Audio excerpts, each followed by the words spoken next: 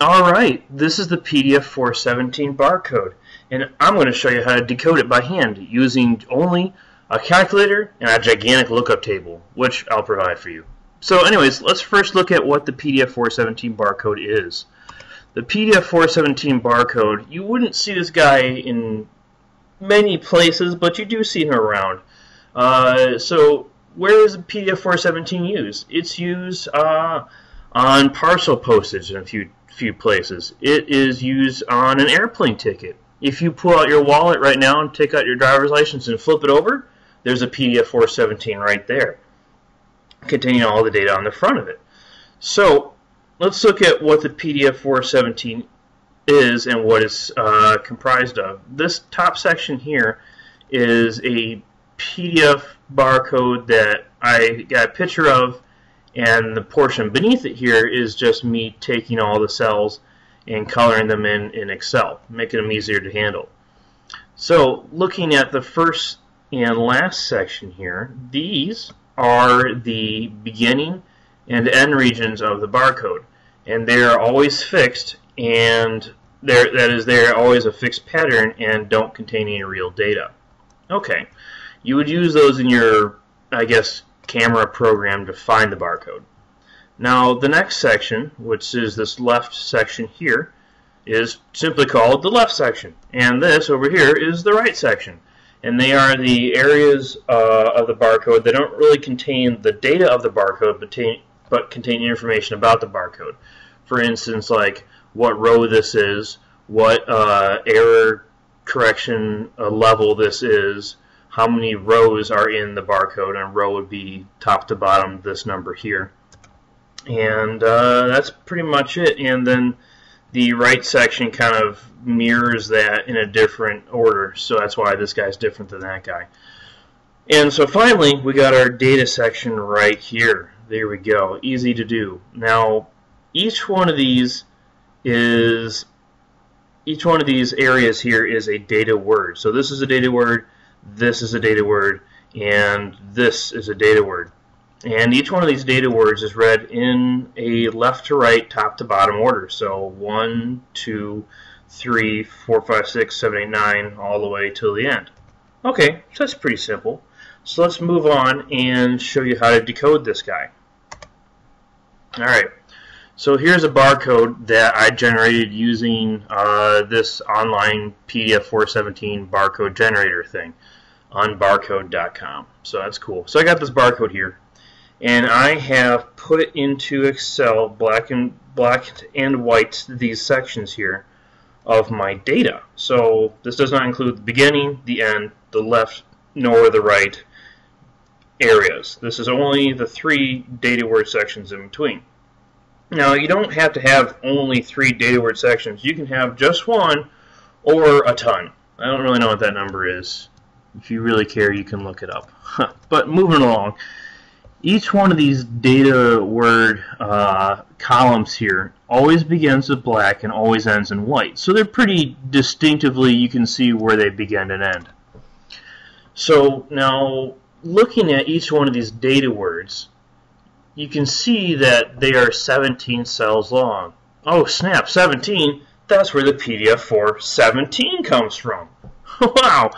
So anyways, where does the 4 come from? Well, I'll show you here. This data word has 1, 2, 3, 4 black sections. Oh, there we go. And 1, 2, 3, 4 white sections. That's what that comes from. The 4 comes from. So we have in each one of these data words 1, 2, 3, 4 black sections and 1, 2, 3, 4 white sections. Neat, and that's true for all of these. 1, 2, 3, 4 black and 1, 2, 3, 4 white sections. Now, these sections are considered one data word, and one data word is a value that is equivalent to a value of 0 to 929.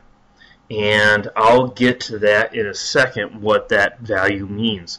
First, we got to determine how to get that value. So, to get that value, we look at the sequence of black and white. Now, if we take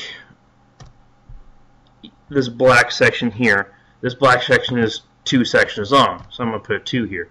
This white section is 1 section long, so 1. This black is 1 long. This white is 1 long. This black is 1 long. This white section here is 5 sections long. This black section is 2 sections long. This white section is 4 sections long. That end white is included in the length, and so is the beginning black is included in the length as well. Okay, so now I have this sequence of black and white lengths. 2, 1, 1, 1, 1, 5, 2, 4. Alright, so cool. I got the sequence. Now, I want to get this into a value for this data word. So I'm going to copy this. I'm going to show you this web page. Okay, this web page is a gigantic web page full of sequences that mean a value.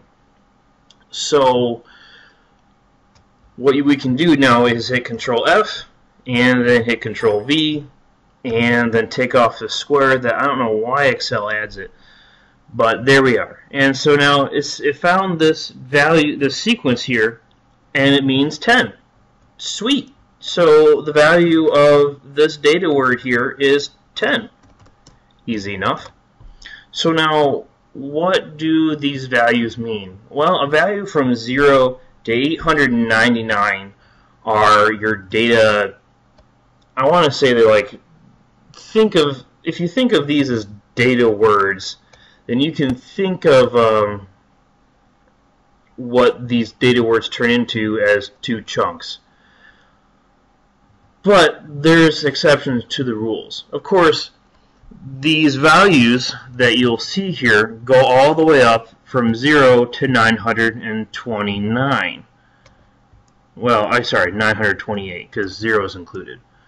So if the value goes over 900, you're into the kind of defining barcode area, which is 900 to 928. So if you get a value of 900, that means you're in the text encoding.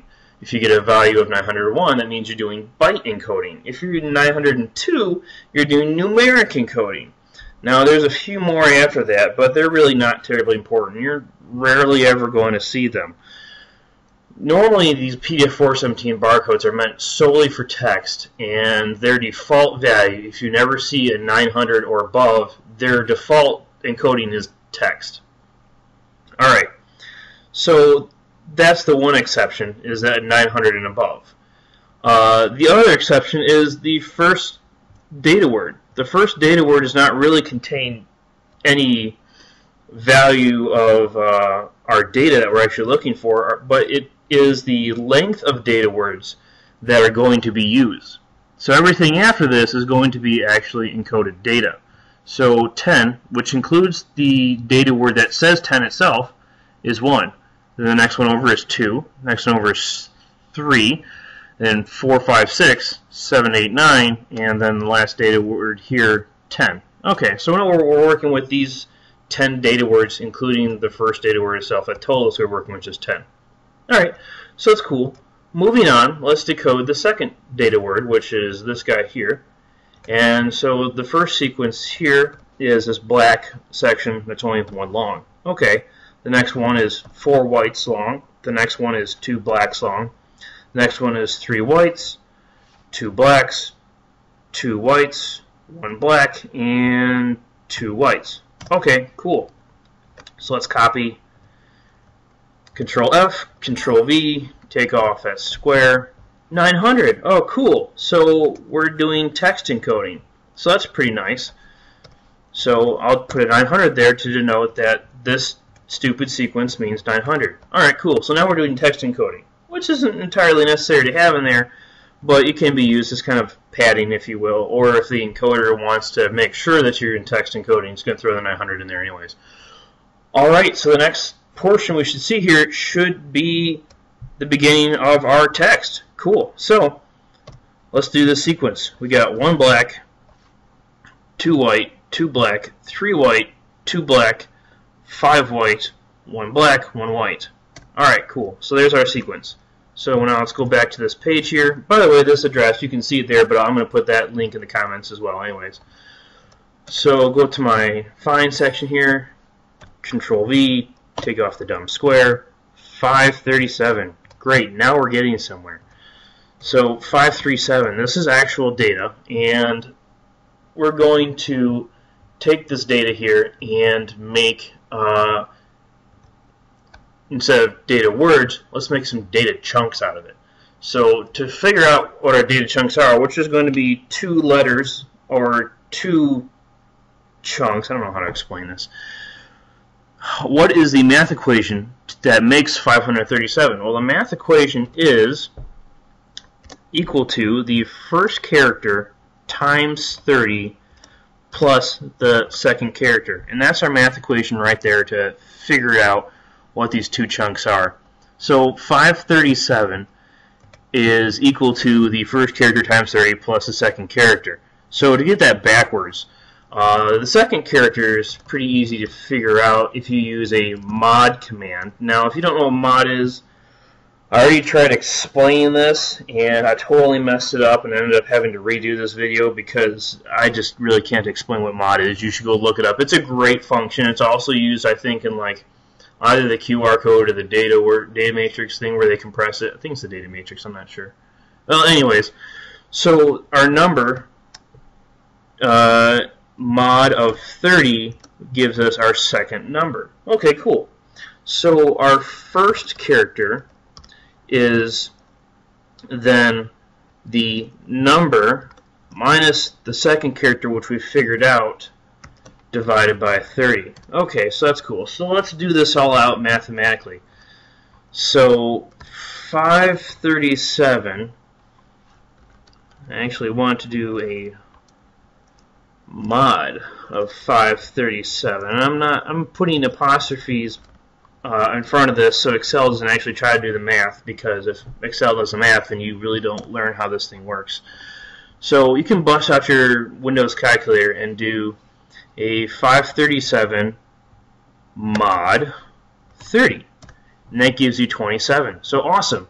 Our second character is apostrophe S. Oh, I took it anyways. Okay, so our second character is 27.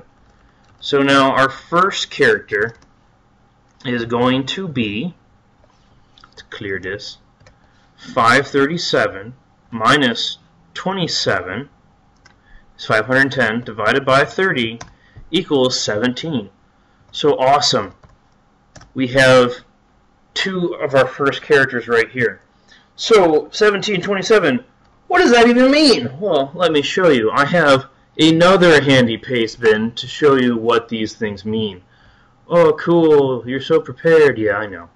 It's excellent. Alright, so our first character is 17. So we have these 4. Now here's our number. Here's our number column right there of what each of these things mean. But then we have these 4 areas that it could be in. We have an alpha section, a lower section, a mixed section, and a punctuation section. By default, the PDF417 starts in text encryption, encoding, whatever, and it starts in the alpha section. So our first character, 17, is R, capital R at that. Okay, so our first thing is R. Excellent. So now our second character is 27. Let's go back to our handy lookup table here. Of course, I'll have this link in the description as well. 27 of the alpha column is LL. LL, that's not a character. That's right. It is a shifting, or not really shifting, but a latch. There is latching and shifting to different sections of these columns. So you can shift to or latch to a different section. So LL is a latch to lower. So we're going to now shift everything after here is going to be in the lower section since we've latched to that. So I'm just going to put a LL in parentheses there to kind of show that we've shifted over to lowercase. Alright, so that's our first character. Awesome. Let's continue on doing this because, you know, we're getting somewhere. So let's do this. 1 black, 1 white, 2 blacks, 3 whites, 5 blacks, 1 white, 1 black, 3 whites. Great, so that is for sequence for this guy right here. Copy. Go back to my lookup here. pasta, remove the square, 421. Alright, cool. So 421 for this guy. 421, and let's see, 421 mod of 30 is 1. Okay, so that's cool. That is our second character. So 1 in here, since we're latched to lower, is B. So that's our second character. B. So our first character is going to be now 421 minus the 1 from the second character is 420 divided by 30 is 14. So 14, looking up here, there's still a lowercase, is going to be O. So now we got a lowercase o. Alright, sweet. So, continuing on, and I don't know if you're kind of getting this already, this is pretty much it. The rest is just going to be me continuing to showing you how this is going to work and the final product. Okay, so this sequence here is 4, 1, 2, 4, 2, 1, 2. No, I missed a 1, 1, 2. Okay, cool. So grab that, go to here, go to my lookup, Control F, pasta that into there, 432. Okay, so this value, this code word is 432. And so we got 432, and we're going to take, and this is in Excel now, we're going to do a mod of 432, comma 30, because that's what we're modding it by, 12. Okay, cool, so we got 12. So that is our second character. Now, to get our first character, we want, let's move this guy over. To get our first character, we want to do the 432 divided by, and I covered the cell. That's fantastic. Let's just move this guy over. Haha, fancy. Okay, divided by 30. Okay, so essentially that is BV22, which is this guy, divided, shoot, I messed all that up. Okay, let's shift this guy over so I can redo this count. Oh, it still covers it. That figures. Okay, let's do this over. Okay, so this guy minus this guy, that's what I was going to do. Of course, I meant to do that. Divide by 30, 14. So now we have 12 and 14. Okay, so let's start with 14. 14. Wait, didn't I already see 14? I did already see 14 because 14 is O again. Cool. So my first character is O. Sweet. My second character is 12. So going back to my lookup here, 12 is M. So my second character is M. Awesome. So do the next data word over. So we got 3 blacks, 1 white, 1 black, 1 white, 2 blacks, 3 whites, 1 black, and 5 whites. Copy. Pasta 19. Okay, that's kind of a shorter number. So 19. I was going to then get the second character first because it's easiest to get by just doing a mod of that. Oh, nuts. Doing a mod of that by 30. There we go. It is 19 because it doesn't really go over 30, so there's nothing to mod it. So 19 just is the second character. So simply then, we're going to do this guy minus this guy, which of course is 0, divided by 30, which is going to be 0. So 0. So my first character is 0, and on the lookup table, that is A, since we're still in the lower column here. So 0 is A. That's easy enough. 19 for my second character, that's going to be a T. Hope you're getting this now. Hope I'm explaining this well enough to you. I hope you're going to see what's happening here. And so we're on to what, our 7th guy here? A few more to go. 1, 2, 1. Yeah, 3, 1, 4, 4, 1. Okay. Copy. Pasta, which is 242. 242. course. So 242, and I can just simply kind of copy these equations downwards to here. First character is going to be 8. Looking up 8 is going to be I. Okay, there we are. And 2 is going to be C. Great. C. And then this guy is going to be 11421. 6 is the maximum length, by the way, and 1 1. Okay, maximum length of a black or white section. So copy pasta, and that's 569 to my lookup table. 569. So okay, 569. Copy these, paste them there. 18 and 29. Looking at this, we have 18 is an S, S, and then 29, which is a, 29, which is from the lower column, it is a punctuation shift. That means for the next character only, it's going to be punctuation.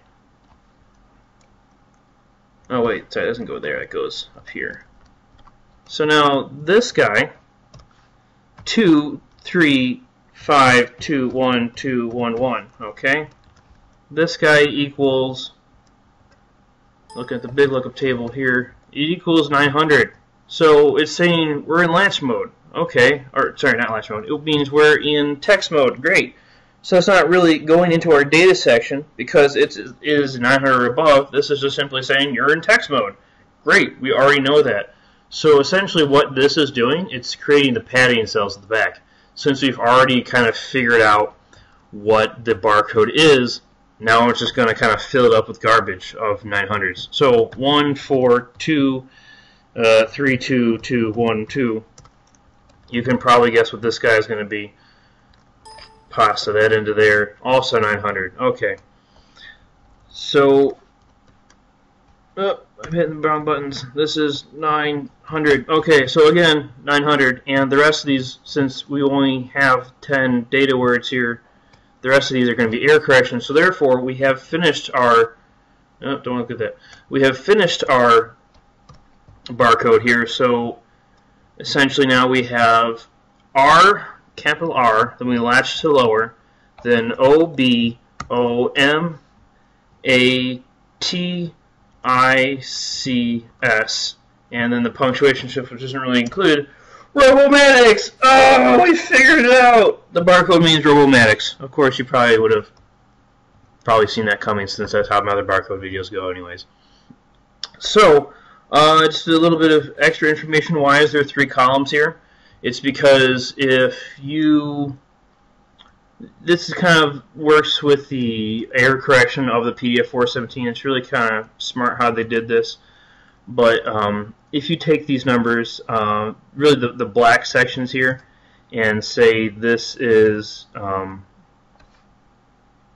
2, the black section, minus 1, plus the next black section 1, minus the next black section 2, it's going to go up to 0. Then you plus 9, and then mod 9 to that. Kind of odd how that goes, but it equals 0. So essentially, that means you are in the 0 column. 0 column is the first column, 3 column is this next column, and 6 column is this column. So since we got a 0, then I know that my value is going to be in the first column. And that's just kind of how an extra PDF417 encryption goes, to make sure that everything's happy when it gets out. But we don't care about that since we're only doing it by hand. But that's extra information for you. And that is how to solve the PDF417 barcode by hand using a calculator in a giant lookup table. Have fun with that.